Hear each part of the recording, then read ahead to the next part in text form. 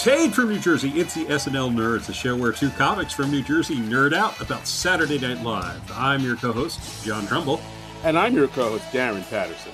Hello, Darren Patterson. Hello, sir. Hello, hello, hello. Hello? Oh, yeah. Oh, there you go. Hey, all right.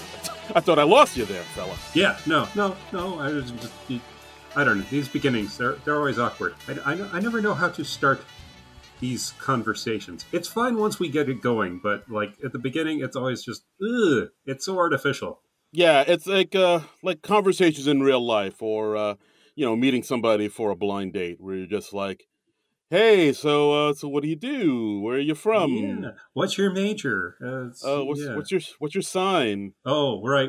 We're not in college. It's not the 1970s. I can't ask either of those things. No, you can. I think like zodiac signs are back in now. Are they?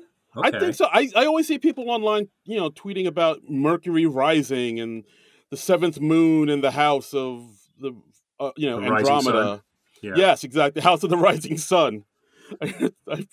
Or maybe it's just the people I follow. They're a bunch of weirdos. No, I haven't seen that. Okay, I didn't know that's the trend now. That's interesting, I guess. I don't. We're in the age of Aquarius, baby. I'm not a big believer in astrology. I never have been, and yeah. I have there are good reasons for that. Sounds like exactly what a Taurus would say. Well, not a Taurus, but okay. Damn it! I took a shot in the dark and shot me. You right had a in the 1 in 12 chance, and you blew it. But no, I mean, I think there's a very good reason that I'm not a believer in astrology. The people I share my birthday with are, let's see, Dom DeLuise. Ooh. Tempest Bledsoe from The Cosby Show. Okay. Coolio. I'm listening. And what's his name? The Aquaman guy. Oh, Momoa? Yeah, Jason Momoa. Okay. Yeah, that's a perfect... Yeah, I mean, so obviously I have tons in common with all those people. I could see it. I could see you sitting down for dinner with Coolio and Vanessa from The Cosby Show and Jason Momoa, and just talking nonstop about everything. Yeah, exactly. I mean, because, you look at all of us, it's like we're separated at birth. Yeah, I think for me, if I'm not mistaken, who has my birthday? I think, what was it? Eva Longoria. Oh, nice. Ruth Bader Ginsburg. Sure. Yeah, I've always liked you too. Judd Hirsch. And I thought you were going to say Apatow, but Judd Hirsch is cooler. No, yeah. And I believe Fabio has my birthday as well. Fabio! That's the one I always say for last. I have Coolio, you have Fabio. I love this. Love this. Coolio, Fabio. Coolio, Fabio. So, yeah. I think we have new nicknames. I think so. Tay from New Jersey at the SNL Nerds. I'm your co-host, Fabio. And I'm your co-host, Coolio. Oh, God. Folks, chime in. Let us know if you want us to begin the podcast this way for now on. Yeah. So, anyway, yeah, that's why I think astrology is crock shit. Okay. It's exactly what a Capricorn would say. Leo. Damn it! All right. I should have. All right, well. You had a 1 in 11 shot. Yeah, that's typical Pisces of me. Yeah. Is Pisces March? Yes, March 15. Ides of March. You're Pisces. Okay, all right. Ides of March, baby. All right. Yeah, I know April is Taurus because that's when my mom's birthday rolls around. Okay. And let's see, my sister's in January, but I can't remember what her sign is. I don't pay attention to much of that sort of thing. Okay. All right. I hear you. All right. You're all about facts. You're not about the woo-woo science of astrology. We get it. Yeah. You don't collect crystals and I don't know, numerology, whatever the fuck. They're minimal. Oh shit! That joke would have been good if I hadn't stumbled over it. I was going to say they're minerals Marie, but that's tough to say. Springsteen. Minerals Marie. That is tough. That's a tough thing. Yeah. Breaking Bad. All right. I was doing the Breaking Bad reference. Yeah. Okay. All right. I'll allow it. I like what you did there. But it's tough to say they're minerals Marie. Yes. it's very tough. You have to sort of slow down and say that. Yeah. Yeah. Anyway. Sally sells seashells by the seashore. Yeah. Okay. Well, now you're just showing off. Yeah. Hey-o. All right. So anyway, we're John. We're Darren. We're the SNL nerds. We're here to talk about SNL and chew bubblegum, and we're all out of bubblegum. Absolutely. And this week we're here to talk about season 50, episode 2 from October 5th, 2024, with returning host Nate Bargatze and musical guest Coldplay. Yeah. Nate Bargatze, stand-up comic, made a strong impression his first time out last season. One of the stronger episodes, I'd say, he came out with. So yeah, it makes sense that they'd want to have him back. I think this time around they definitely know how to write for him better. Because Nate Bargatze as an actor, improv, performer, not doesn't have the biggest of range, the widest of range, really. No, but that's fine. Yeah, that's fine. He just has that sort of deadpan thing he does. And it seems like the writers really know how to kind of write for him now and how to play up his strengths. I think that showed throughout the episode. I would agree. I would agree. They did a nice job tailoring this episode to him. Yeah. Ultimately, I thought, cards on the table. I think this episode was definitely a step up from last week's. I think it was a couple steps up. Yeah. Yeah. No, this was better. This was better. This was better. If this is like an average episode for the season, I will be very, very happy. Mm-hmm. Absolutely. Yeah. Good episode. Nothing bottomed out, I'd say. Nothing was a total fluke. So, yeah. No, yeah, I don't think I looked at anything and was like, oh, that was a total waste of time. Yeah. So. But let's get into it. Let's talk about it. Let's get into this episode. All right. So first off, we have the VP debate cold open with Kamala and Doug watching the VP debate. We got Maya Rudolph, Andy Samberg back as the second couple. I guess you'd call them the second couple. Yeah, I guess that's about right. Yeah, and yeah, because did you watch the VP debate first of all? I didn't. I did not. Like I already know who I'm gonna vote for, and I don't know. To be honest, like I just to see, Trump or Vance talk, like it just kind of, I break out in hives. I'm just like, I don't. Yeah. He's this is insane. That person is clearly not fit for this job, and the fact that he's made it this far is just kind of makes my stomach turn.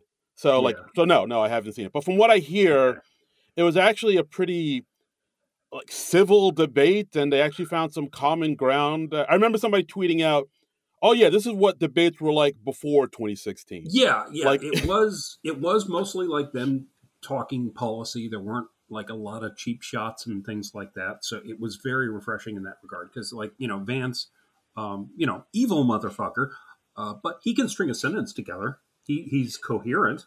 That's the bar. Yeah, that's the bar. No, that's where the bar's at. Yeah, it really is. It really is. It's just it's nuts how much insanity has been normalized in the last decade. It really is. Like, but okay, so I watched the real debate, so I kind of had that in mind when I was watching the sketch, and so I have a few problems with the sketch because of that, I think. Okay, all right. So we got Heidi and Chloe as the CBS moderators, and I remember like when the debate aired on Tuesday, people were like, "Oh yeah, Chloe Feynman's totally going to play that other moderator," and yep, they were right. Yeah, does she look a lot like Chloe? Yeah, there is a resemblance, definitely. Okay, all right, fair enough. And we had, so once again, we have Bowen Yang as J.D. Vance and Jim Gaffigan as Tim Walz. So that was fun. Yeah. I like the way that they kind of structured this cold open, because we knew there would be a VP debate in the cold open, like for sure. But I like the way they kind of flipped it, where instead of just them recreating the VP debate, like kind of, verbatim, beat for beat, they flipped it up. So it was Kamala and Doug watching it from home. Yeah. So you have the sort of, they're telling two stories, whereas it's the debate and it's Kamala and Doug and like their thoughts on it. So I was like, oh, that's a good way to break it up. I feel like they wrote it that way because they were just like, okay, well, we've got all these ringers playing Kamala, Doug, and Biden. So we got to get them into this somehow, and that was probably the most organic way they could do it. So yeah, that's fine. They had I like to joke about Wall's grading papers. He was like grading midterms during debates because he was like a lot of times during the debate he was looking down because he was like taking notes. Right, and and there were jokes, of course, about where I guess Walt was saying he was at Tiananmen Square at some time, and he had to sort of clarify. And it's like, oh well, I got mixed up. I was actually at Epcot. And right. Yeah, that was cute. And they made a bit of a joke about how they agreed a lot, and Kamala was saying like, why are they friends? Why are they vibing?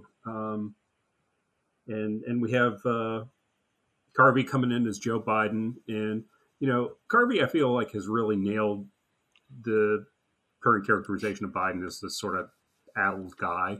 Yeah, like I really think, I mean, out of all the Bidens we gotten, this might be the best Biden since maybe Sudeikis, I'd say. Yeah, I would agree. Yeah, like because and it feels like the Biden of the moment. So yes, it feels like modern day Biden, definitely. Like I was even watching it, like the way that Dana Carvey is sort of kind of has that catchphrase of his, guess what? Mm-hmm. And by the way, like it seems like he took that catchphrase, that thing that Biden actually does say. I actually saw some old Biden clips, and he actually does say, and by the way. So I feel like Carvey took that and sort of built the whole impression around that, sort of the same way he did with George Bush, and not going to do it, and with Perot, with kind of finish. Yeah. Carvey is excellent at finding like a small thing to magnify in his impressions, and then he makes an exaggerated portrait of the person out of that. And I mean, that's why I think he's one of the best impressionists that SNL has ever had. And I feel like he does nail like what the current perception of Biden is, as this well-meaning but somewhat befuddled older guy. And you can debate on how accurate that is at the moment, but I feel like Carvey is really nailing it. And I mean, the stuff he did with the ice cream cone was hilarious. Yeah. So there was one point where there were Biden and Kamala and Doug were watching the debates, and there were, I think they were kind of iffy on it because Waltz came back with that one question to Vance about like, will you say that Trump lost the 2020 election, and right. And Vance said, like, I'm looking forward to the future, man. And they counted that which as was a moment in the real debate. Yeah. Oof. Yeah, and they counted that as a win. And they cut back to Kamala and Biden's just eating a soft serve ice cream, just out of nowhere. Yeah, and I think and then he swings his arm and he just sticks it right in Maya's face, and it's like dripping off her chin onto her blouse. Yeah, it was a funny little moment there. Yeah, and then like when they're getting ready to say live from New York, Carvey just like tosses it forward, and I was like, oh, I feel bad for the poor stagehand who had to clean up that ice cream cone before the monologue. Yeah, he just chucks that shit. Just tosses like I hope they had like a bucket or something for him to chuck that into. I hope so. It's like some because like I don't know, if you've ever seen the time lapse, they have like literally like 2 minutes to remake Home Base for the monologue and clear off all the set stuff, and it is like down to the last second. So yeah. Somebody get out the Swiffer. Yeah, I this was decent. I feel weird that they skipped over some of Vance's stuff. Like they totally skipped over the moment in the debate where Vance's mic got muted because he just kept going on, and I was like, that's really weird because that was kind of ripe for parody. Yeah, so I feel a little weird about that, but yeah, I mean, they did mention the fact that like I remember another moment from what I heard, like about how he said, "Oh, I thought you weren't going to fact check this. Don't fact check that. Don't fact check anything about what I'm saying right now." Yeah. So yeah, I thought that was. I mean, and also, I will admit maybe they did it for time because I will, one thumbs up I guess I'll give about this cold open that it was shorter than it was last week. This was a nice. This was what, like 8 minutes? Yeah, like a good 5 minutes shorter than the cold open from last week. So I was like, well, true, yeah. So I was like, thumbs up. Yeah. I mean, they weren't trying to cover an entire summer in one sketch. So Absolutely. So, yeah, but I see what you mean. They could have done more stuff to include more things about what Vance did. But overall, yeah, I thought it was a pretty decent, pretty solid cold open. yeah. I just my caveat is just like if somebody had an idea of what the debate was like just from the sketch, I feel like they'd be getting sort of a distorted impression. Yeah, So no, fair enough, because they did include the thing with Walls and the "I'm friends with school shooters" thing. But yeah, they should have maybe yeah, mentioned the mic muting thing as well. But maybe they had yeah, to. because that Maybe they was had a to. bigger moment. Yeah, I mean, maybe they had to cut it for time because Nate's cold open or Nate's monologue rather. I don't know, Yeah. but either way, decent cold open. I will say that. Yes. Yes. All right. So, should we talk about Nate's monologue? Nate Bargatze monologue, hand mic. Hand mic, because he's a stand-up comedian. And it's the law. That's right. Yeah, it's basically his stand-up set. A lot of hmm jokes about how he's not very bright. How he Went to went to community college. yes, because when people that go to community college, like they those people are probably going to be staying in your community. Like that's how they Yeah. kind of Yeah. treat you. It Talk talks about about how he took speech class. And yes, because he had the trouble saying oil. He says yeah. oil, and Yeah. instead of olive oil, he says olive oil. Yeah. Because he's Southern, and that's how they say Yeah, it down there. you know how those yokels say it, right? Right, John? Yeah. And then he segued into extra virgin olive oil, and he's like, "No, I just want the regular amount of virgin olive oil. I don't need extra." Which is a funny That was little cute. joke. Yeah, that's a Yeah, joke. talked about Uh, how he hasn't eaten a raspberry since he till he was 40. yeah, he had that nice line. It's like, look, I didn't see raspberries growing up. I didn't come from money. Yeah, yeah. And he's like, I pointed at a bowl of raspberries, and I said, "Well, what is that?" And people were like, "Oh, that's a bowl," because they couldn't conceive that I didn't know what a raspberry was. Well, obviously he knows what raspberries are, so it Yeah, makes more sense that he doesn't know what a bowl is. and Yeah, I liked his DoorDash material. Talking about how he uses DoorDash like it's Tinder. yeah. Like, There's some good stuff in here, like a lot of relatable material, just kind of mhm. everyman stuff. Um, decent, decent monologue, I thought. Yeah, it was fun. It's just fun that it's just good, solid stand up. Nothing topical about it. Just yeah, it's Yeah, just funny. not offensive, It's not here to rattle any cages. Just yeah, no, just funny jokes, man. yeah, just talk about DoorDash and contactless delivery, and just get right on out. Double dashing it. Talking Doubled. about ordering from two different restaurants and DoorDash and how the drivers are arriving at the same time. Yeah, and like And one of them has to let the other one in. It's like, oh no, you go first. Which I didn't yeah, even know about Double Dash. I didn't know that was a thing. I have never double dashed. I mean, I kind of want to try it now, though. Oh wow, just for the thrill of it. Yeah, It's a yeah. rush, man. Like they're having a race. Yeah, it's a race against the clock. Yeah. Is Uh, my blizzard going to arrive first or is my meal going to arrive first? I don't know, man. place your bets. Yeah. Come on, DraftKings, get on this.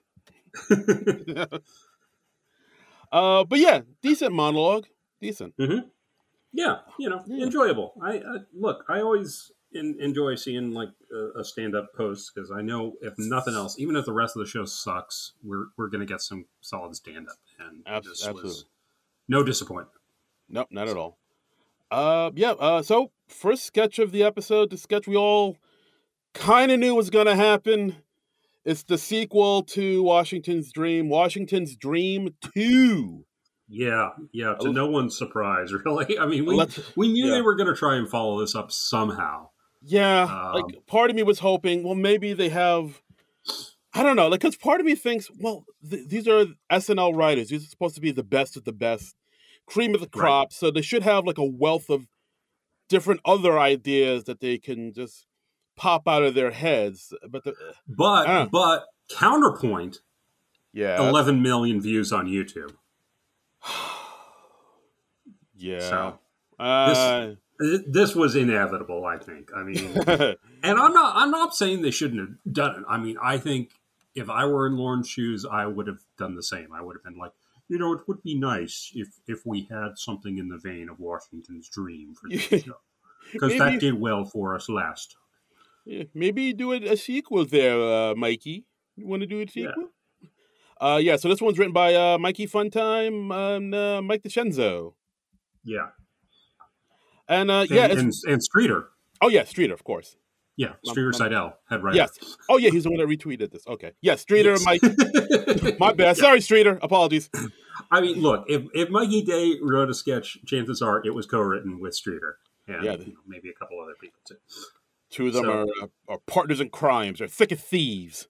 So this time, it's pretty much the same setup as before. We got, except this time it's during Washington's crossing of the Delaware. And so we got Bargatze as Washington. We got Bowen and James Austin Johnson and Keenan and who was the fourth? Mikey. It was Mikey. Mikey, of course. Yeah. Mm-hmm. Yeah, and it's basically it's pretty much beat for beat the same as the first Washington's Dream, except he brings up new things that he wants to sort of enact in the new country, like and when the new world is here, we'll have one word. We'll have a word for the number 12, dozen, and what about the other numbers? They won't have a word. Only 12 will have its own words, and people will be free to spell words differently, like the word donut or the name Jeff. Or the name Jeff. Yeah. Yes, which is weird that there's that way to spell Jeff with the G. Like that always. I always want to see it GOF. Geoff. Yeah, it's just a weird. It's weird. Yeah, I felt the same way when I found out that SEAN spells Sean. Like that's scene, right? Am I nuts in thinking that? It does look like scene, yes. Yeah, but it's everybody's like, no, it's not Scene Bean, it's Sean Bean. And I'm like, hey. Yeah, well, I'm cool with it because of Sean Connery. So yes. Oh, okay, that's true. All right. Look, the man can spell his name any way he wants. So I actually think of the SEAN as the normal way to spell Sean now. Wow. Like the Sean Cassidy way. Get out of here with that shit. Hot take. Yeah, it makes more sense, but the cooler Sean spell it like Sean Connery. Yes. And Sean Bean. It's Scene of the Dead, not Shaun of the Dead. That's right. Wow, controversial take, sir. I will die on this hill. They also talk about how we're going to have two names for animals, one when they're alive and then another one when they're food. Yes. So cows are beef, pigs are pork, and chicken, that one stays. Yes. Hamburger will, of course, be made out of beef, not ham. Right. But don't worry, hot dogs will not be made out of dogs. Right. Yes. And then he's asking, and then when James Austin Johnson just says, "Shouldn't we know what's in a hot dog?" He just says, "Get out of the boat." Get out. Just get out. And forces him overboard. That was cute. Right.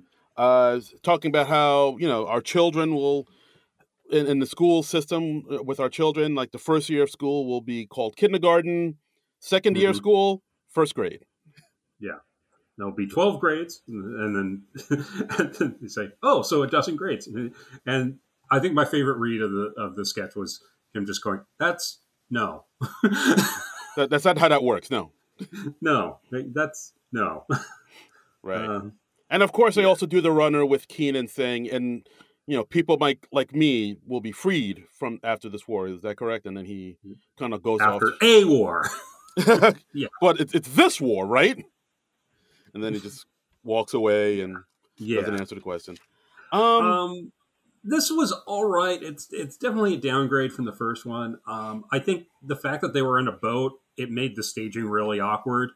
Yeah, that too. And because there's just not much you can do. You can't really move around real freely when you're even when you're on a fake boat.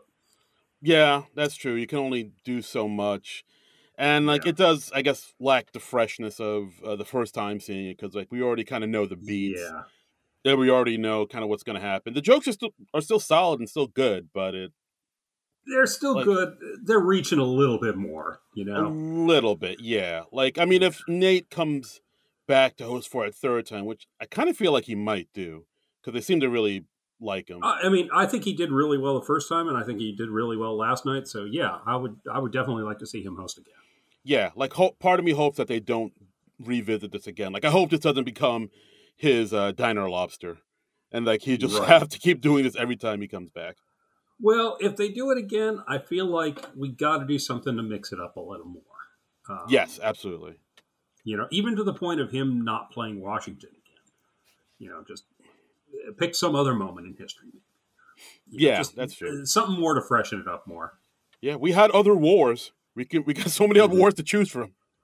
Yeah, have him be General Patton or whatever. Yeah. There you go. Yeah, General Patton. That guy.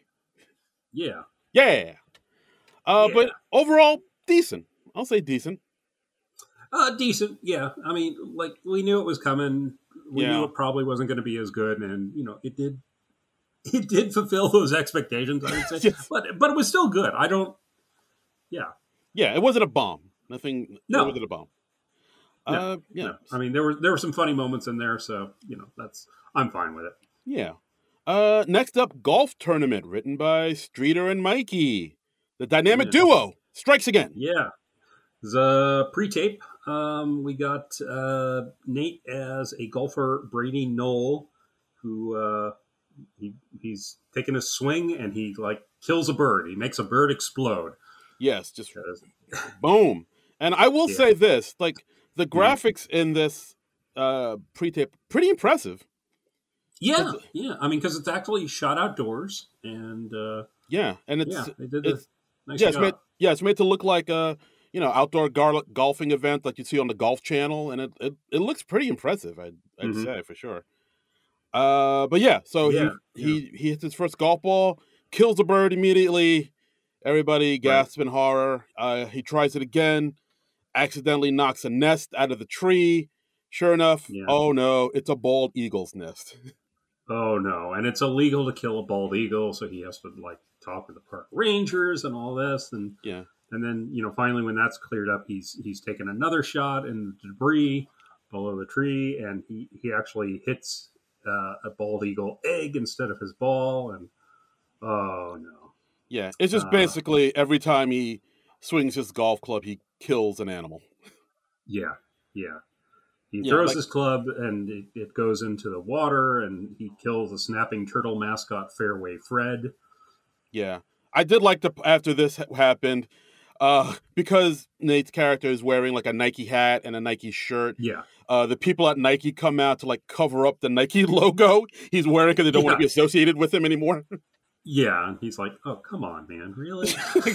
So we see Longfellow come out and put black tape over the Nike logo. I thought that was pretty funny. That was cute. And then, the bit at the end, he gets a hole in one, but then when they're putting the flag into the hole, he stabs a chipmunk that ran into the hole. Yeah. I thought this wasn't bad, but it was kind of predictable. I mean, after the first two animals are killed, you kind of know, okay, well, this is how this is going to go. And yeah. I guess I wanted another turn in there. So. Yeah, that's true. Once you see what the gag is of, he's just killing animals left and right. The escalation doesn't really kind of go further than that. I mean, that's probably why things like somebody from Nike covering up the logo got a bigger laugh out of me. Suddenly I'm not hearing you. Oh, hello? Hello? You can't hear me? Oh, shit. Oh, wait. Hello? I started to hear an shit. Can you hear me? Yeah. Okay. Yeah, I can hear you now. Oh, that was weird. That was very weird. I didn't get a notification I lost my connection or anything. Oh, dear. All right. Weird. Okay. Right, well, I'm just making note of it. So, back up a little bit. You were talking about how it didn't really escalate. Okay. So, it didn't really escalate as much as I had liked. Maybe that's why the moments where somebody from Nike comes out to cover up the logo, hit a little bit harder for me because that's something a little bit more to sort of keep the sketch going. But yeah, overall, I thought the sketch decent. It's a short sketch; it doesn't really overstay its welcome. But yeah, there's not that much escalation. It's just pretty much, hey, we're killing animals and we're out. Yeah, yeah, yeah. So yeah, I mean, it was decent, but it didn't surprise me too much. So yeah, Yeah. so therefore, it's only going to make me laugh a moderate. So Right. yeah, Yeah. so a little, not bad, but kind of predictable. I hear you. So I'd Um. give it, I don't know, a B minus or C plus. One of those. Yeah. Yeah. I give it 4 smashed eagle eggs. Okay. All right.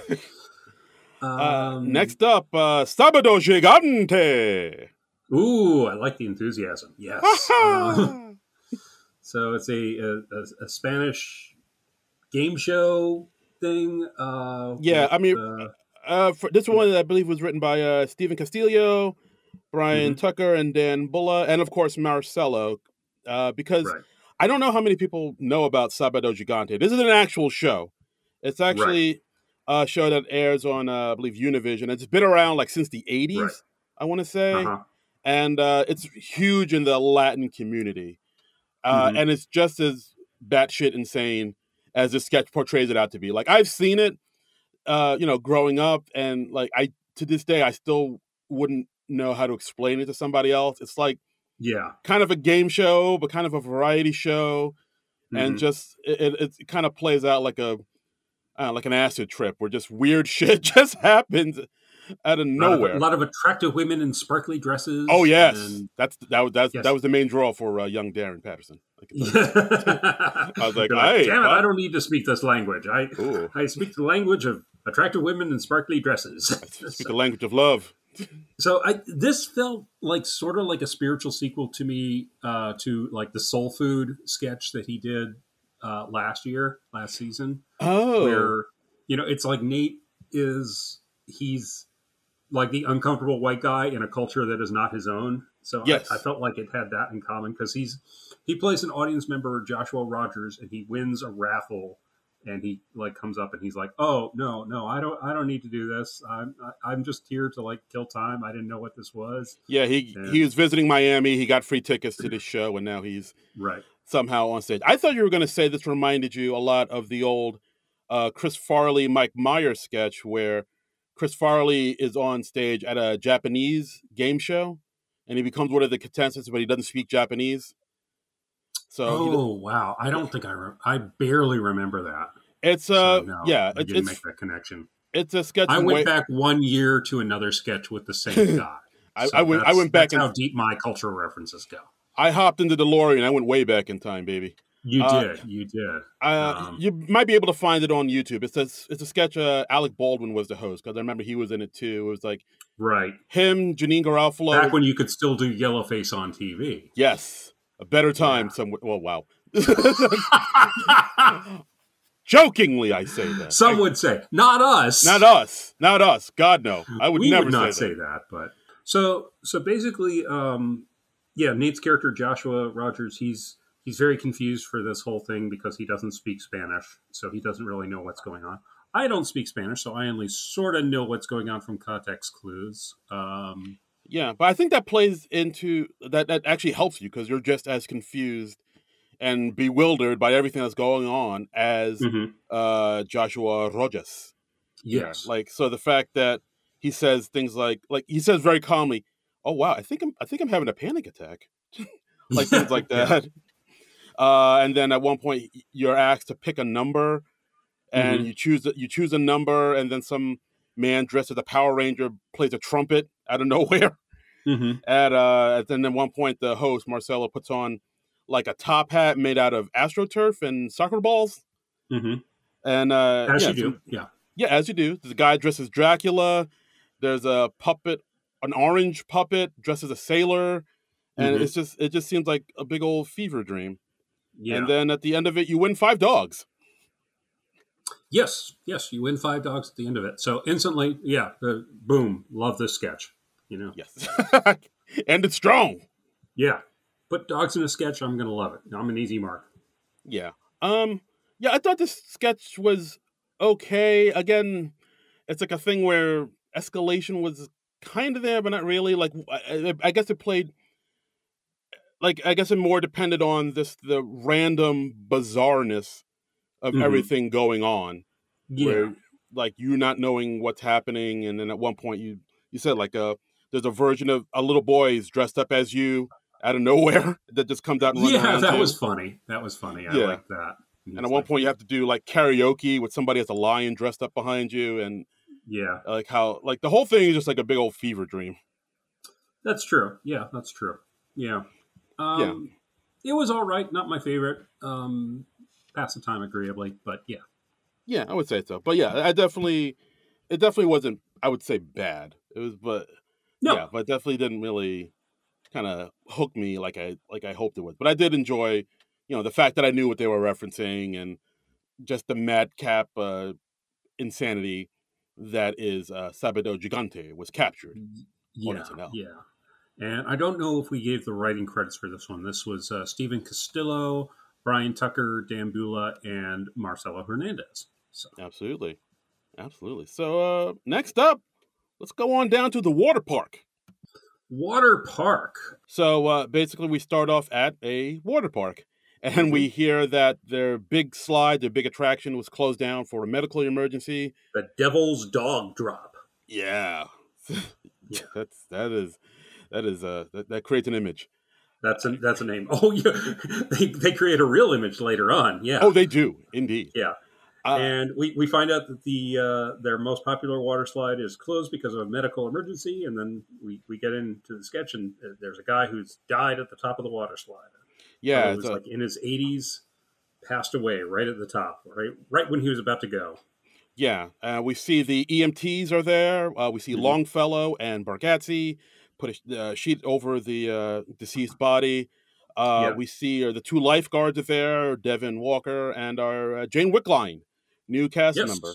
One of our new cast members, yes. Yeah. So, they pronounced him dead. They did a little moment of silence, and they were like, okay, that's good.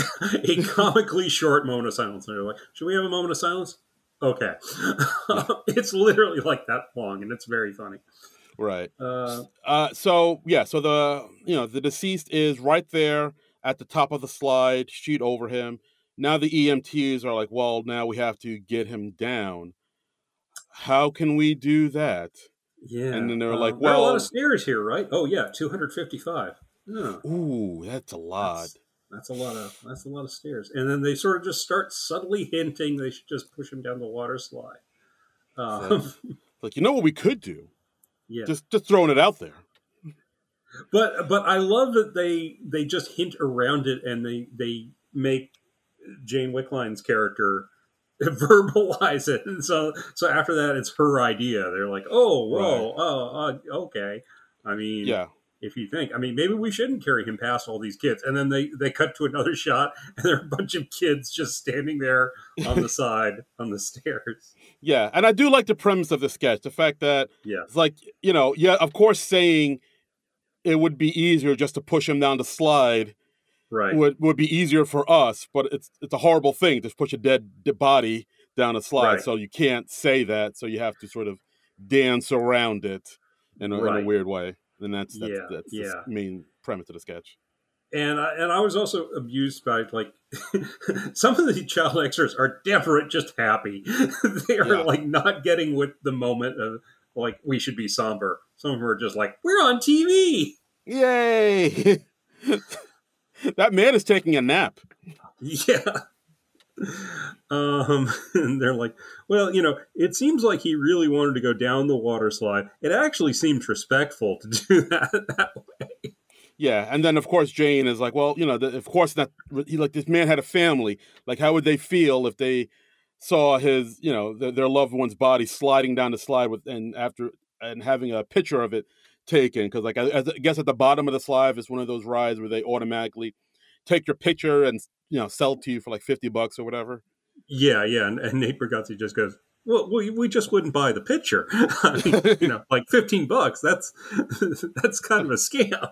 It's a ripoff, man. And then Devin's like, oh no, well actually I know the guy who does the pictures, so we could get a deal there. It's like, oh, okay.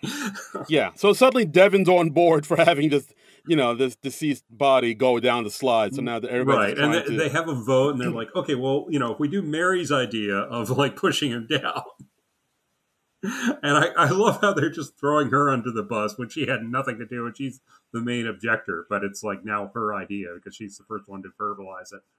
That was really fun. I mean, it's made all the funnier from because Longfellow and Nate are both so good at deadpan stuff. So yeah, I'm I glad. really like that.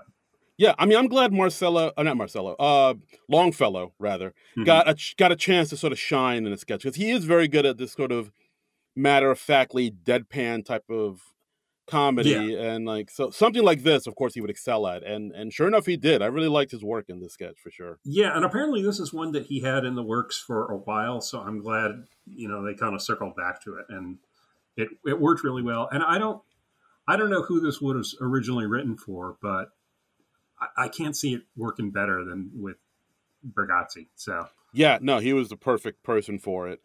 So then at the end of the sketch, they all agreed to just push this corpse down down a water slide, and then that's when Devin's like, "Well, actually, you need two people to do this, like for the weight, so we can take off." So of course, so you can go through the loop, and then the two of them were like, "Oh, I called shotgun." God damn it. He has to like wrap his legs around the corpse, and then they cut to like a photo of them coming down out the dog's anus. God. Which is another, totally unnecessary detail, but nicely absurd, and it added a nice thing. I mean, this was sketch of the night for me. Yeah, such a dark but silly sketch. I enjoyed this one. Yeah, I enjoyed this one a lot too. I mean, this was fun. Washington Dreams. It was fun to revisit that, but I mean, this I dug more just because it was original. So yeah, it's a new, fresh idea that I hadn't seen before. So this old and busted, new hotness. That's right. No doubt. That's right. I went Men in Black 2 on it. Yeah. Damn, son. All right, Kay. Old and busted, new hotness. I make this look good. Yeah. So next we have our musical guest of the week, a little band called Coldplay. Yes, they can. 2 songs, We Pray and All My Love, which is not a cover of the Led Zeppelin song, which, as I've learned. All of my love for you. All of my love, get down. Woo! Yeah, it wasn't that. It was not that. No, it was, what we just did, it was not what they did. It was not what they did. I really didn't take any notes for this. Like, neither did I. I was just like, yep, that's a Coldplay song, all right. Yep, that's another Coldplay song, all right. And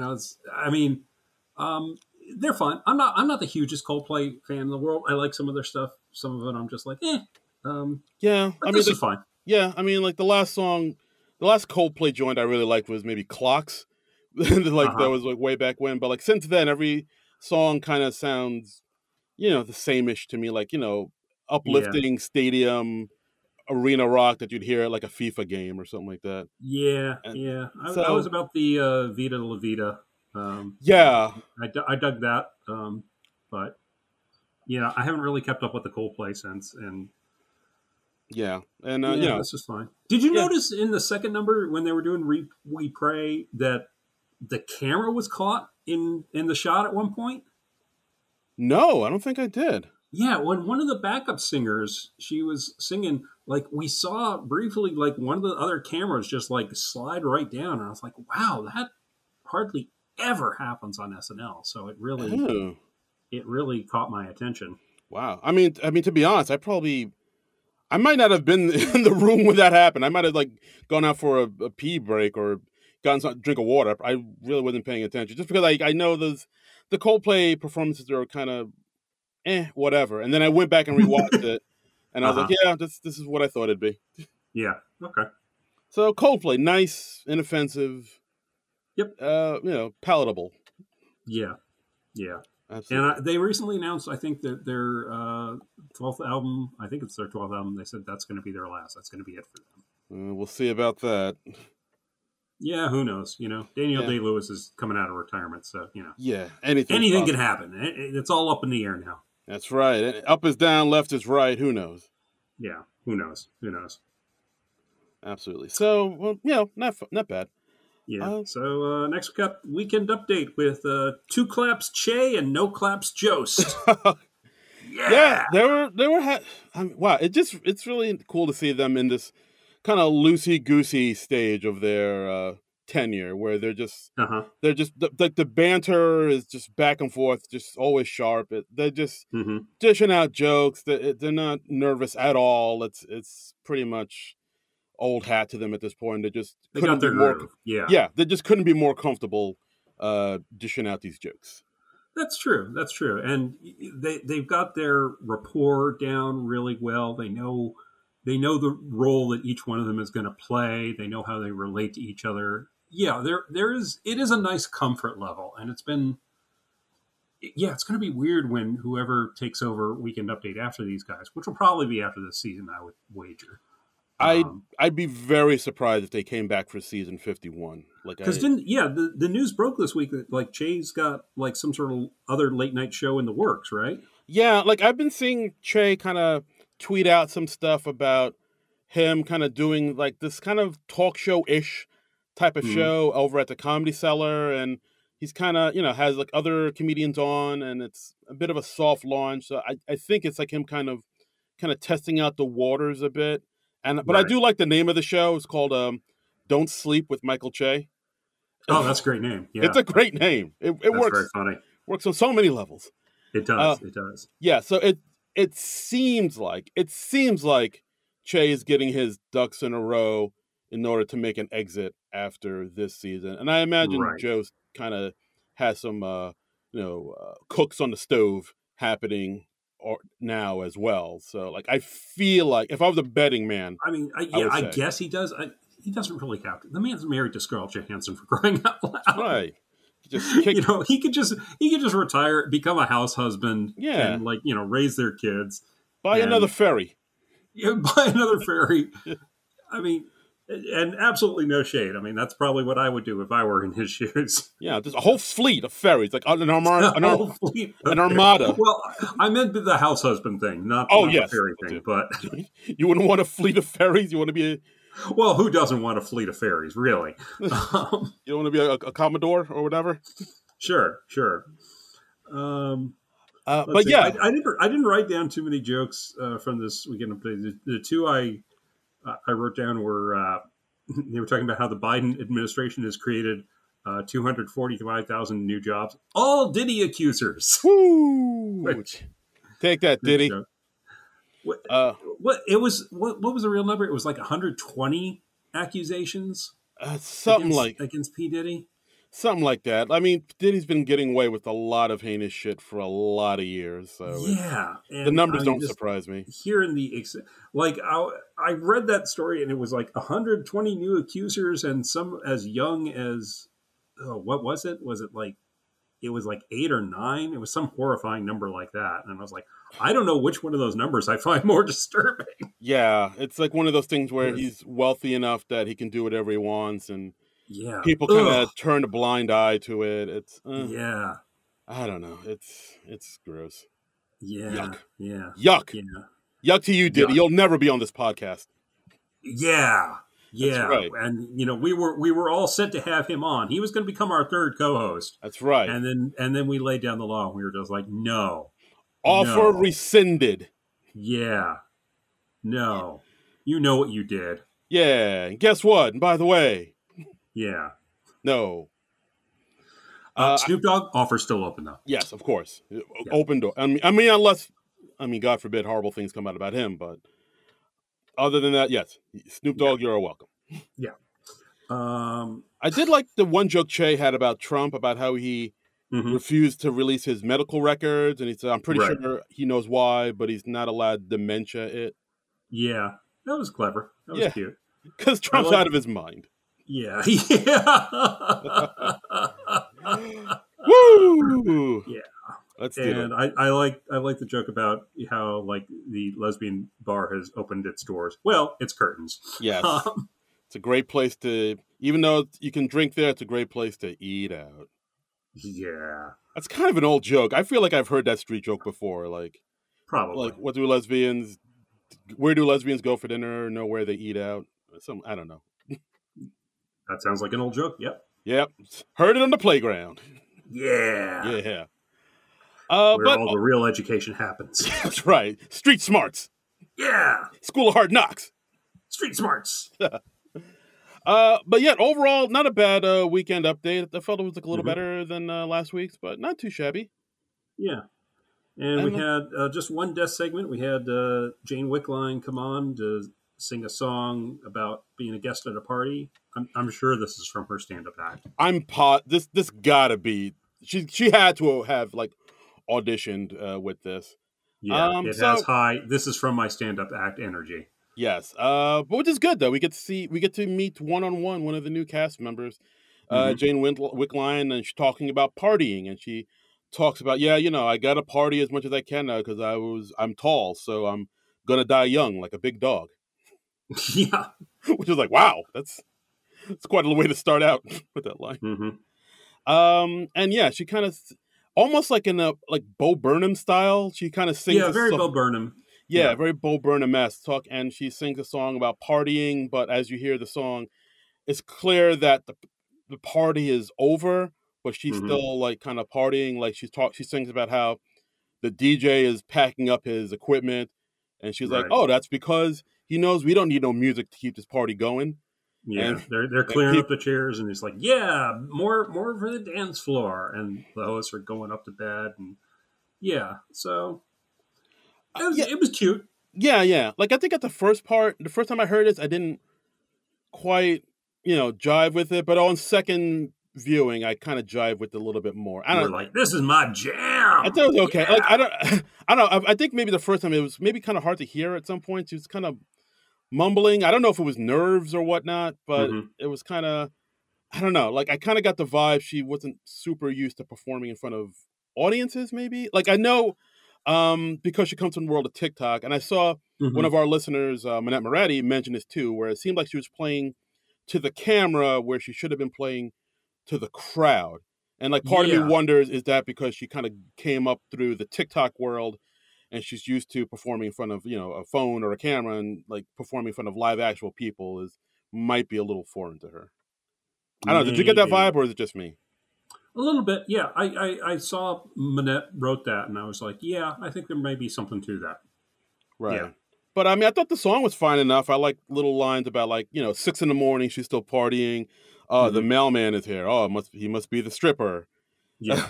And I've heard that the police are on their way. It's like, great, more strippers.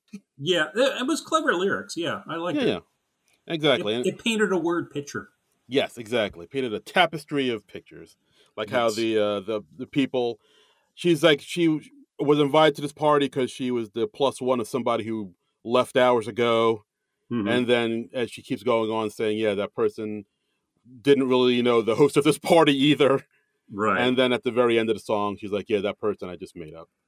Yeah. And the plus one of a plus one of a plus. Yeah. It was cute. I thought it was cute enough. Yeah. Weekend update. Not bad. Not bad. Okay. Next up, Mile High Burger Challenge. Bam! Mile High Burger Challenge. This was interesting. I'd also like to point out the exterior of the restaurant that they showed. I recognize that restaurant. I know exactly where it is. Oh, really? I think it's in Long Island City, I want to say, or it's somewhere in Queens. But I've definitely been around that restaurant before because that's a very unique exterior. And do they have a burger challenge? No. It's just a regular restaurant. TV lied to us. Damn it. What the hell? Yeah. So the premise... I feel so betrayed. I know. It hurts us all, man. We're all hurt. So the premise of the sketch... The SNL writers, they just don't consider the people they hurt when they're writing their little sketches. They don't care about the hearts they break along the way. It's not right. It's not right. Have some thought for the little people. Yeah, really.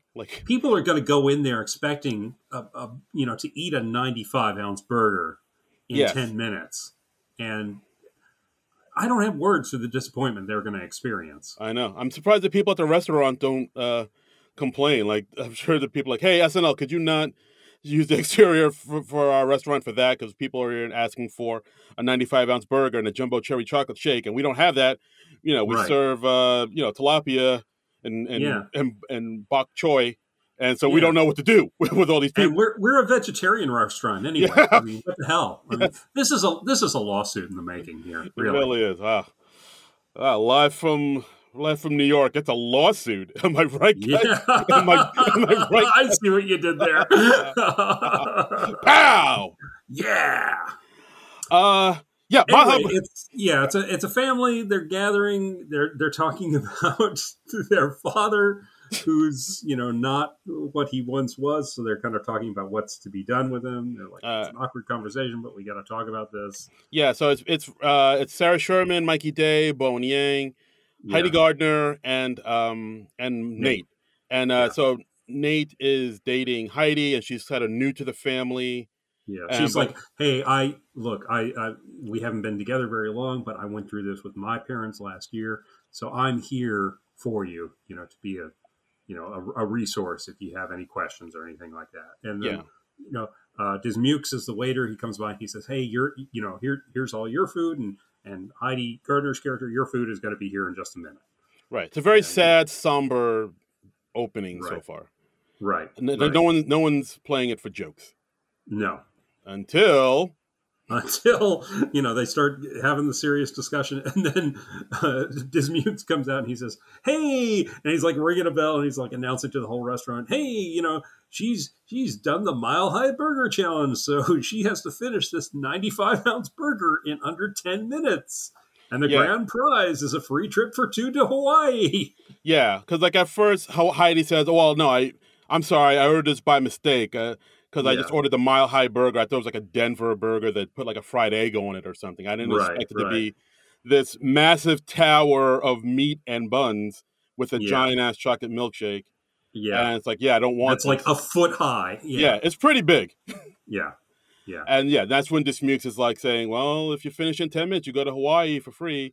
And then she's like, oh, well, all right then, here we go. Yeah. Yeah, so and she is literally eating this burger in as sloppy a fashion as possible for the rest of the sketch. Yeah, so the family's trying to have this serious discussion about their father, whose health is ailing, and we just see Heidi chewing on what I guess they actually made a real burger for this. It looked it had to be real food. He's really chowing it down. Yeah. And Sarah, at one point, she stops and she says, like, wait, I'm sorry, are you actually doing this burger challenge right now? And she's like, well, hey, we've never been outside the country. And Sarah says, Hawaii's in the United States. Yeah. And Bargatze says, like, well, I doubt that. Yeah. At one point, they stop again. They're saying, like, wait, what are you doing? He said, oh, I'm soaking the buns, Joey Chestnut style. Yeah, and then we see Bargatze helping Heidi shovel all this food in her face, and it's just she's just covered in burger sauce and meats and chocolate milkshake. It's a mess. If you have a sensitive gag reflex, this might make you be like horror. Yeah, and then Dismukes comes in again. He says, there are 5 minutes remaining. That means you can't use your hands anymore. She's like, oh, great. And so she just like dives in and Nate very helpfully like gets her hair out of her face. Right. So it's like her like munching down, shoveling all this food in her mouth, saying, oh, maybe we should just put him in a home, out of sight, out of mind. Right. We see Bowen breaking a little bit at all this insanity going on. Mikey starts to break a little bit. I mean, it's especially at the point where as Bowen's starting to break, Mikey just looks at him and is like, guys, come on. Dad's bones are getting more brittle by the day. Yeah. I don't know why that made me laugh so hard. Yeah.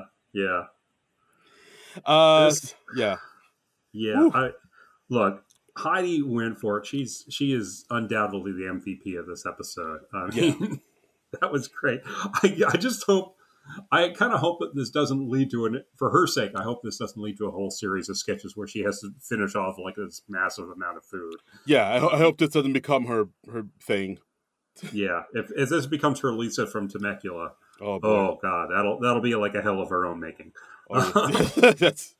I also like the part where Sarah Sherman is kind of confronting her, saying, "Hey, I think wait, why are you eating all this food? This is actually kind of disrespectful to what we're talking about right now." And then Heidi, with her hands covered in just chocolate sauce and burger sauce, saying, "Hey!" She puts her hands on Sarah's face, so Practically putting her fingers in her mouth. I think she does put her finger in her mouth at one point. Yeah, and it's like, hey, no, just I'm doing this for your father. Just look over there. And she turns her head with her hands, covering Sarah's face and all the sauces, and we see that their father was actually at this restaurant. He actually completed the Mile High Burger Challenge. So Heidi's character was like kind of doing this in tribute of her dad, right, of their dad. There was actually like a long bit towards the end where the camera was just on Mikey and Bowen and Sarah because they had like a lot of dialogue to get through, but we're seeing them crack up so much. Like obviously Heidi is just still going to town on this burger off camera, and I was like, I kind of wish we had a split screen right now. Yeah, I wish SNL would like release a special edition of this sketch where it was just a split screen, where like one camera's totally on Heidi for the entire sketch. Release the Mile High Burger Challenge cut. Yes, release the Heidi cut. Release the Heidi cut. Because I want to see the whole thing, because she had to just keep on eating no matter what, because you don't know when the camera's going to cut back to you. So I would like to see the whole thing. I'd like to see what was cracking everybody else up so much, honestly. Yeah, she was just like chowing down on the thing like a rabid dog, just like yeah.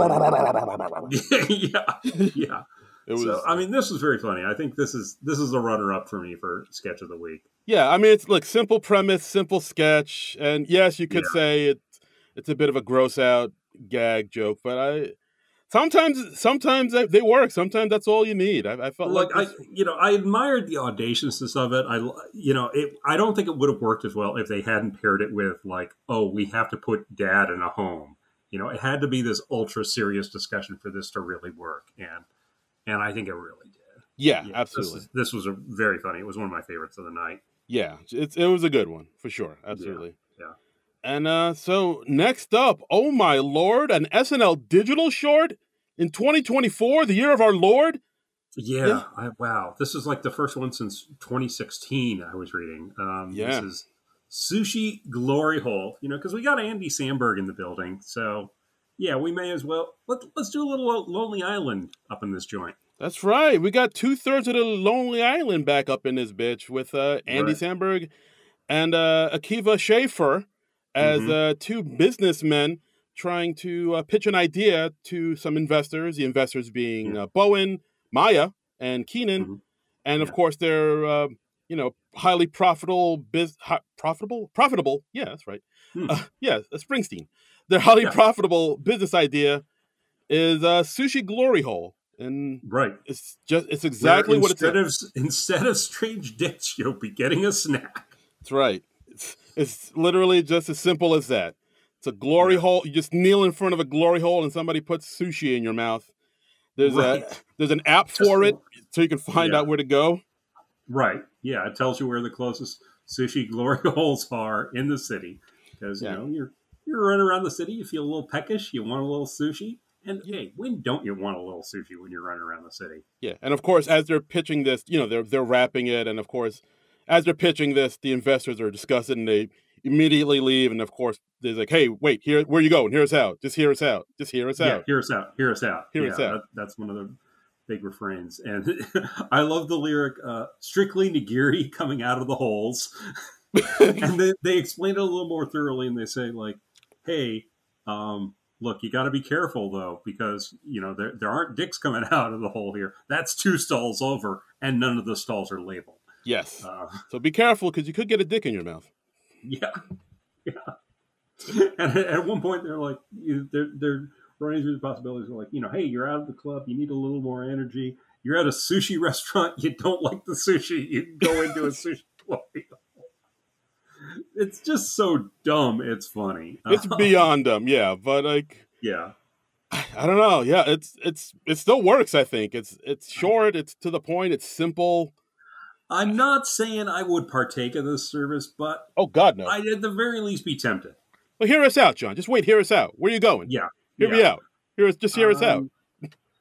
Like if the person handing me the sushi through the glory hole wore gloves, I would at least consider this. That is true. That is something I didn't think about. Yeah, it is bare hands shoving raw fish and rice into your mouth. I'm good with the raw fish. I'm good with. Look, I Are love you? the sushi. Okay. Yeah, no, I love the sushi, but glove up. Okay, but and also I'm gonna look closely just to make sure it's not a dick. Yeah, exactly. Oh yeah, just to be safe. I would have some concerns in that area as well. Yeah. So those are my two main objections. No gloves on the hands. Possibility of a dick. No glove, no love. Other than that, I am down with this. Yes. I would look. I love the idea of an app where you could just go somewhere and get some random sushi. Hey, I got no problem with that. Yeah.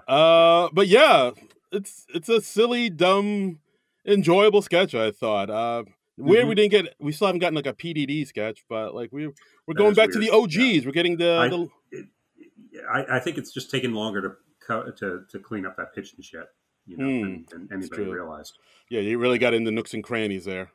Yeah, I get all that pitch. Probably have to get a whole new couch. I mean, but until then, we get sushi glory holes. It's good to see the boys sushi back. Glory hole, yeah. So. Yeah. And there was one point where like Andy was like kind of rapping, kind of fast and like kind of impressively. It's like, oh shit, he got bars. All right. Well, they actually have musical skills, Yeah, but still, you forget. Motherfuckers forget. Yeah. You got to let them know. You got to put them on game, son. Look, these motherfuckers did I'm on a Boat and Jack Sparrow. True. They got the grooves. You right. Yeah. They did Spring Break Song. They married a man. Yes, they did. Oh, wow, they did. Yeah. Wow, it's been forever. Oh, yeah. Rewatch that. Still just as funny. All right, will do. Yeah. And our 10-1 sketch, we're closing up with Coach Allen.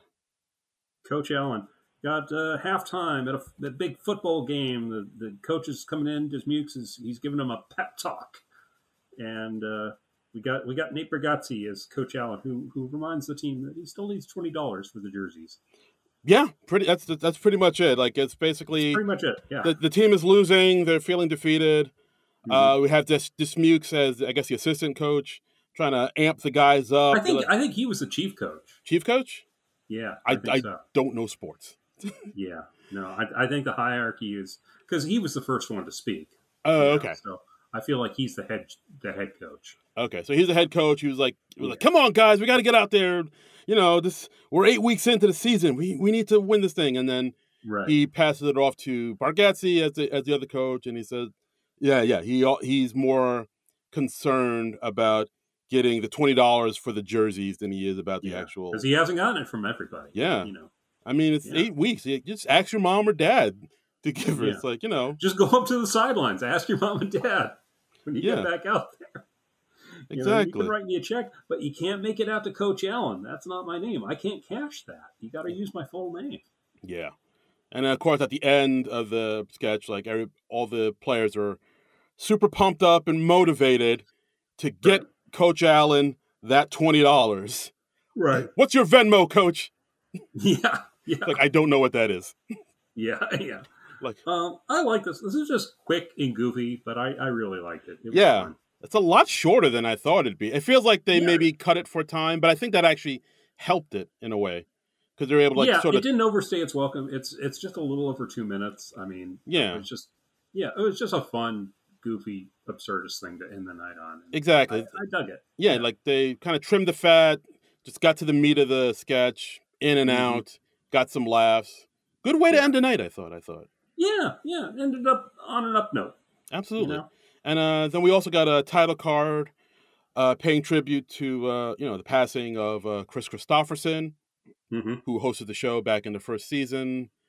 The first season finale, I think, yeah. Oh, yes, right. One of the more infamous shows because from what I've heard, like during dress rehearsal, he was pretty inebriated throughout the dress rehearsal. Really? Yes, that's what the word on the street is. And that's what the legend is, huh? The legend is. So like between the dress rehearsal and them going live, they had to like spend all the time just sobering him up, just pouring coffee into him, and he was able to get through it, but you can definitely tell he kind of slurs some words here and there. Like you could tell he's coming out of his drunken stupor. Well, I want to go back and watch that episode now. Yeah. No, it's I didn't know this. Oh, really? Yeah. Where's that movie, Jason Reitman? Yeah, get it out there, Jace. But yeah, it's pretty infamous for him being very, very coming out of his drunken haze. But he was still able to deliver. I think he was from the legend. He was so drunk, like some of the other cast members were like kind of learning his lines just in case they had to step in for him and do it for him. But like he was able to pull through, and from what I understand, it was a good episode. But that's something else. I didn't know that. That's a neat backstory. Yeah. Oh, and by the way, this just reminded me. Did you know that our friend Wally Fairstein, Q Card Wally, he's writing a weekly column for Late Nighter now? What? Yeah. This newish website, Late Nighter, which covers all of like late night TV, including SNL.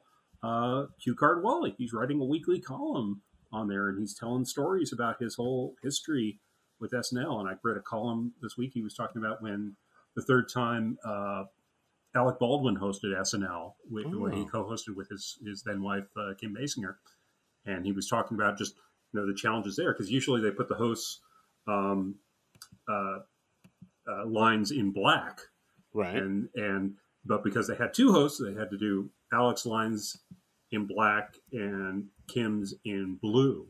And then that gets kind of confusing because they only have like so many colors. And so, whoever in the cast usually has blue, they have to use a new color, which can throw you that. And, it's kind of fascinating. And he talks about how he took a picture with Kim after the show for his dad, because his dad is a big Kim Basinger fan. And well, I mean, nice who isn't? With her of Wally and his brother, Spike. Right. And they were giving the finger to their dad. Ah, got him. Yeah. Yeah. Love you, Dad. Take that. So check that out. Go over to latenighter.com. And Wally's got stories to tell, folks. Yeah, friend of the podcast, Wally Ferris. Wally, give it up for Wally. Q Card Wally. Absolutely. Give him a... Yeah. Read his words. Back on sometime. Yeah. Yeah, absolutely. And that's the episode, guys. Yeah, overall, definitely a step up from last week. Not a bad episode. Yep. Pretty enjoyable, I'd say. Yep. Good show. I enjoyed myself all the way through. I really liked it. I don't feel like there were any real bad sketches. It was it was fun. It was fun. Yeah, they've gotten their groove back, baby. Yeah, we got Mikey and Heidi and the Dana Carvey T-shirts again at the Good Nights. That's a cute thing. I hope they keep that bit up. I know. I hope so too. Hopefully they'll start selling reselling some of those church lady T-shirts, or maybe in the store or something. Well, maybe they're still available in the NBC store. Maybe that's where they got them. Ooh, do tell. I don't know. All right. So, but that's fun. I just hope they keep that up. Last week I only noted that Mikey was in a Dana Carvey T-shirt, but Heidi was as well. So I want to give them their proper due. So got it. They're showing respect to the king. Absolutely. Yes. Kiss the ring. Yeah. Yeah, so I mean, let's go to the people, see what the folks on Twitter said about this episode. We got a good amount of responses. About that. Yeah. So let's see. We got our friend John Anais at Burton-esque92 says, I try to temper my expectations for most sequels and return visits, including this, and it's a good thing because I thought a lot of this episode was just okay or fairly tepid. For me, the high point was dead guy down the water slide. Loved the premise and the performances. I was braced for a second Washington's Dream, and much like the second David S. Pumpkins, this one was fine unto itself, but I disliked the obligatory sequel nature of it. The final sketch I was really enjoying. I just wish it had been placed earlier and not cut to shreds at 1 a.m. All right, fair enough. Sounds more than him, but yeah. Our good friend Minette Moretti saying, I can't stand sketches that rely on people eating food messy. It's an ick factor that ruins my enjoyment. Which I get it too, but maybe I'm cool with it just because I'm a disgusting human being. Who knows? You are. I've always said this about you. Yes. Yes. I knew it. I knew you said that about me. You bastard. Yeah. I'm like, I'm John Trouble, and with me is disgusting human being Darren Patterson. And I'm your disgusting human being, Fabio. Yeah. Fabio. Call back. You call back. Our friend Boardman Gets Paid says, "Hi guys, hope all is well. Hope everyone had a great week. Yeah, I was sick for a lot of it. This episode was aight. The opening monologue made me never want to check for this guy's stand-up. Ooh, damn. Whoa. All right.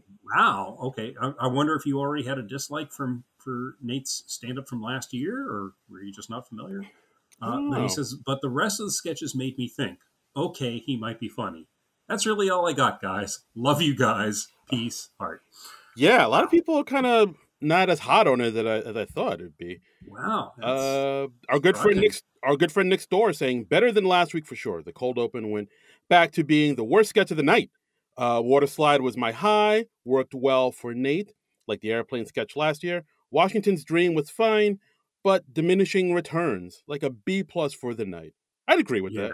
A B+ is about right. I agree with that. Mm-hmm. I Heart Hater. Ooh, I bet this person is a Bill Hader fan. Says, and it's I_Heart_Hater, like Bill Hader. Says, I am so happy for Longfellow. The water slide sketch was so funny. He and Nate Bargatze had excellent chemistry. Agreed. Yeah, agreed. I'm glad they played off each other really well. Yeah, I really like Longfellow. I really hope they give him more to do and more to grow and stretch out. Like, I mean, now he's like a member of the main cast now, so like, I feel like he's going to get some opportunities to really shine and show what he can do. Which, thumbs up, I say. Yeah. And then our good friend Techie at Uncle Scrooge DCK saying, "No PDD, you're killing me, Smalls. Serviceable." Ooh, Sandlot reference. Yes. So serviceable, but a lot of repeat humor. Mulaney, save us from a generic season. I'm assuming he meant Mulaney. I think that's a typo for Mulaney. Yeah. The E is right next to the R on the keyboard. Yeah. And, Twitter doesn't have an edit button. Unless there's a new host that I'm unaware of named Mulaney. I'm assuming it's Mulaney. Yeah. I think that's a safe assumption. And lastly, Lucho Blanco says, "Oh boy, you guys are going to hate this one. Featuring some of your top pet peeves. Political cold open, minus Trump. Lots of cameos. No weird sketches. No PDD. Coldplay, not sure about this one. And plenty of silliness everywhere. Show's best, golf pre-taped. A 5. I'm assuming that's a 5 out of 10. Well, no, actually, we kind of like this one. Yeah, I mean, political cold open. It was shorter than last week, so that's a plus. It was fine. I mean, I did have a couple of objections to that because I felt like they were misportraying what actually happened in the debate a bit, but whatever. Yeah. No weird sketches. Sushi glory hole. What? Sushi glory hole. That's pretty weird. I'd say water slide was kind of weird, and the burger one had some nice weirdness. So yeah. Or even Sabato Gigante is kind of oddball too. Yeah. Lots of cameos. Really no more than last week. It's the same amount, actually, yeah. Yeah. And no, please don't destroy. Yeah, well, I'm with you there. Yeah, what's happening with our boys? Are they on the show or not? I want to see them back, yeah. I mean, look, they still have an office at 30 Rock, as far as I know. So, yeah, maybe they just haven't come up with anything that's made it into the show yet. Or come on, bring our boys home. Yeah, I don't know. Coldplay, I'm fine with Coldplay. When I heard they were going to be musical guests, I was like, that's cool. It's inoffensive. It's fine. Yeah, they're not my faves, but, whatever. And plenty of silliness. We like silliness. What do you mean? We enjoy some silly. Yeah. It's a comedy show. We like the silly. Yeah, we're not stuck up fuddy-duddies. Yeah. We get silly. What are you on about, Lucho? What's going on? Yeah, what's your problem, man? What's going on? Yeah. And by the way. Hey, by the way, what's going on? I can't tell if you're doing Joe Biden or Owen Wilson. I was kind of doing Carvey as Biden, but yeah, I guess it did sort of sound like Owen Wilson. Wow. Yeah. All right. Sounds kind of like Owen Wilson. Wow. Yeah. Oh, by the way, now I want to see Owen Wilson do Biden. Ooh. Yeah, that'd be fun, right? Oh, my. Brains would break. Yeah, they really would. So, Okay. I don't know. So, Lucho, I hate to tell you, I don't think you really called it. That's right. You don't know anything about us. Yeah. You don't know me, man. You don't know me. I mean, look, I don't want to get too harsh, but no, we dug this one. Yeah. Thumbs up. It had doggies. Come on. Yeah, that alone gets to 10 points in our book. That's right. I just love seeing doggies on my late night TV. Yay! Yeah. Damn straight. So that's the episode, guys. Thanks again for listening as always. Next week, we got Ariana Grande and Stevie Nicks. I still can't believe she's doing the show. That's funky, right? It is, just because, I'm used to just some young, new, hip, artist that, I'm not familiar with because I'm not on the TikToks. But so they're getting, this, this seasoned vet, this stalwart of the music industry, Stevie Nicks, to be on the show. So I'm like, wow, I applaud that. I look forward to that. I mean, stand back. Yeah. What's going to happen there? I mean, I know she has some new songs out. I think she's coming out with a new album, so she'll probably do some stuff off that. But if she does something like Edge of 17 or something like that, I'll lose my mind. That would be cool. Yes, I'll be dancing. We'll have a callback. Sorry? Her. Do you think we'll have a callback to the sketch about Stevie Nicks' fajita? I don't. That's too much of a deep cut for. The world ain't ready for that. You got to get Lucy Lawless back in there and fly her in. I don't think we're gonna get that. It'd be nice, but I don't think so. It'd be nice. It'd be nice. Maybe just somebody hands her a fajita at some point in the evening. Ooh, that'd be tight. Have a fajita glory hole. Yeah. Oh boy, wow, that's the $1 million idea, my friend. Yeah, let's copyright that. Let's do it. Bam. So next week, Ariana Grande, Stevie Nicks. Join us, won't you? But until then, you can follow us on the Twitters, because we refuse to call it X, at SNL Nerds Show. And you can follow me, myself, and I on all the social medias at Darren Credible. That's DARIN Credible. Yeah, and if you don't want to follow Darren, but you want to follow me, what? You can follow me at Trumbull Comic. I actually had a viral tweet this week. So, ooh. Yeah, I got to keep an eye on me and see what's going on. Yeah, wow. Look at you. You're all Gen Z, aren't you, there? I know. It was one of the dumber jokes I've ever made. And it got 238K likes. And I was like, what the hell's going on? I don't know. That's what the Twitter there's been so many times I've put out well thought out jokes and whatnot out there, and it gets nothing. I tweet out something that it took me the stupidest thing. Yeah, something I thought of while I was on the toilet, and it fucking shoots up like a rocket ship. So I'm like, what? You never know. Every time I have gone viral, it's been on accident. It's never the thing you think. It's nuts. I don't know if that just means we're not the best judges of our own material, or people have weird taste, or what. But anyway, that's right. People, you want to see more of that craziness? I'm at Trumbull Comic, TRUMBULL, in the word comic. So okay, and I guess that's it. So we're just gonna peter out, and So next week, Ariana Grande, Stevie Nicks. Is she in that the Wicked movie? She is. She's one of the leads. She plays Glenda the Good Witch, if I'm not mistaken. Interesting. Yes, and also in that movie Wicked, Mr. Bowen Yang. So I'm sure that both of them are going to have some sketches together. We got to have a Wicked sketch next week, right? I probably yeah. I'm calling it now. We're going to have a Wicked sketch. Ooh, place your bets, people. Yep. So come back here and see if I was right about that next week with Ariana Grande and Stevie Nicks. But until then, Nerds out.